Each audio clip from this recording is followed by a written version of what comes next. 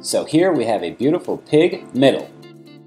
Still has quite a bit of leaf lard or kidney fat attached. Also a good layer of fat on the ribs and tenderloin. And a really nice full rib and short loin. I'm very happy to be working with such a healthy looking animal. Let me just flip it around and begin to clean it up a bit.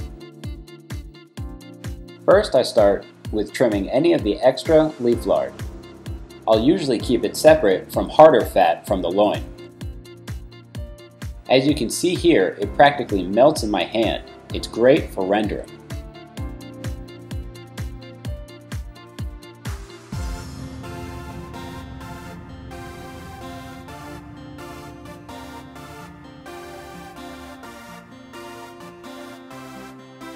This little nugget is called the hanger steak. Not really big enough for a dinner, but is a nice snack, or just throw it into the sausage grind.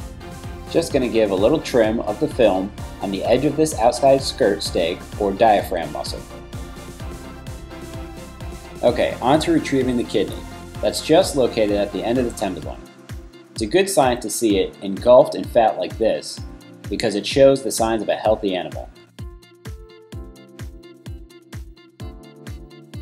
Let's cut it open to check out the inside. Oh yeah, so gorgeous.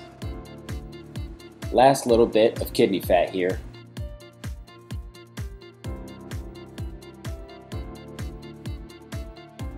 Okay, and now I'm going to cut away the skirt as close to the bone as possible.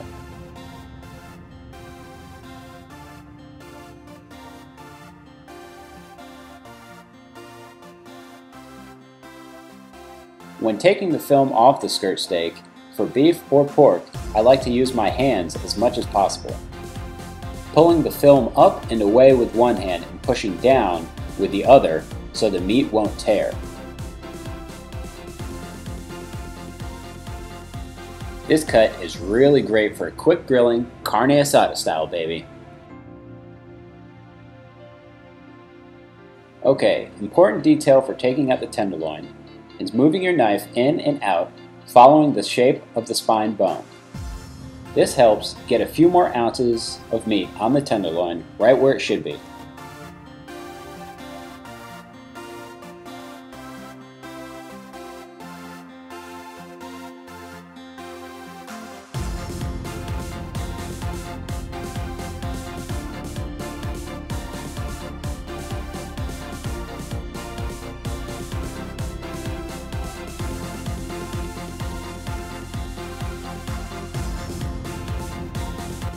There you go. A nice meaty pork tenderloin. For trimming it, I like to just clean off the excess fat and take the side chain off.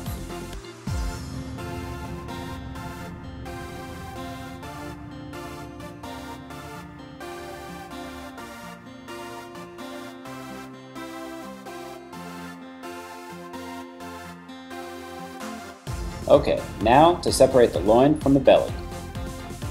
I'm going to cut right where the sirloin meets the belly, right up to the rib. Then I'll mark it on the rib side here and make a straight cut to the other side to meet where I left off.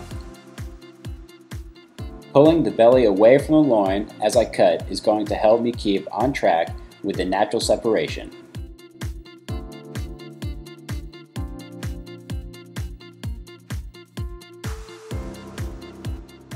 Flip it on over so I can line it up.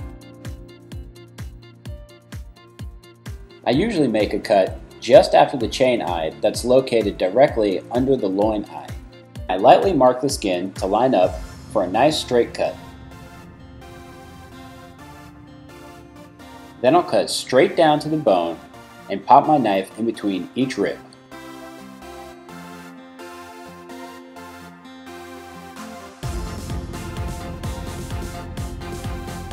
After I flip it over again, this is going to act as a marker for when I remove the ribs. Okay, now I'll cut the soft spot between the rib plate and the feather bones, which are more like a hard cartilage.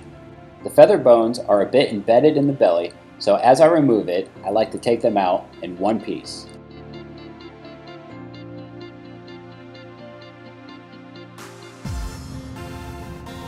I slide my knife on top of it to slice back the meat and fat, but not to remove this flap, as it can be cured with the belly for bacon. Then I slide my knife underneath, up towards the cartilage, until you feel it releasing from the belly.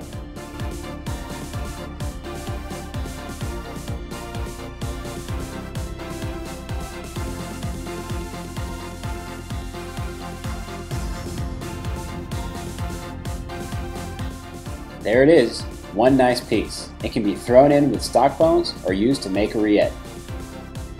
Okay, now using the holes I poked from the top side, I slide the tip of my knife down each rib. This is going to separate the intercostal muscles from the bone and leave it on the belly for a meatier bacon.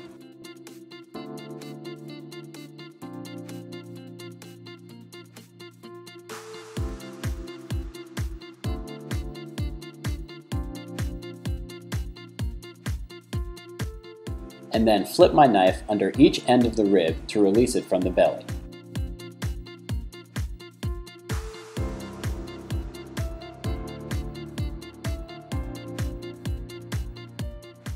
I'll flip it over again and cut down the back side of each rib until the loin is completely separated from the belly.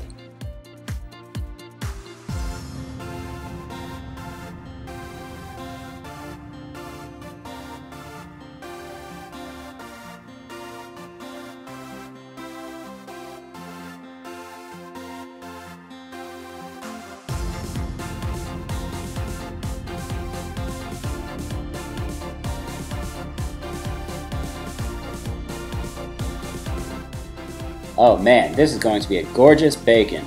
Stay tuned for part 2 on cutting the loin, and don't forget to like and subscribe.